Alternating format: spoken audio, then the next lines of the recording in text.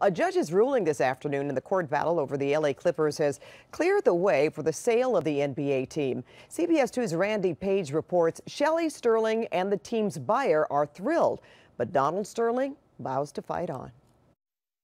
This is going to be a good thing for the city, for the league, for my family, for all of us. Superior Court Judge Michael Levanis issued a tentative ruling that paves the way for the sale of the Los Angeles Clippers to Steve Ballmer for $2 billion.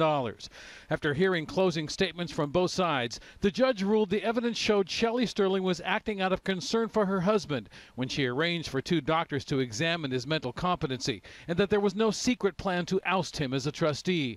In fact, the judge went on to rule there was no pattern of unclean hands that would cause the court to strike the evaluations of the two doctors that found Sterling mentally incapable of handling his business affairs. The judge also said tentatively he will not let an appeal of this case get in the way of the sale to Steve Ballmer. Donald Sterling's reaction? He's very calm. He didn't see this as the final battleground. So this is, one stage of a long war. This is one battle.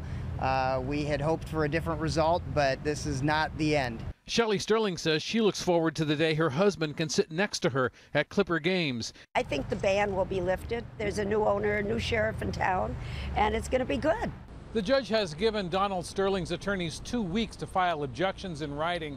Then he will issue his final decision. Meantime, Donald Sterling has cases now in state and federal court as he continues to try to hang on to this team. In downtown Los Angeles, Randy Page, CBS 2 News.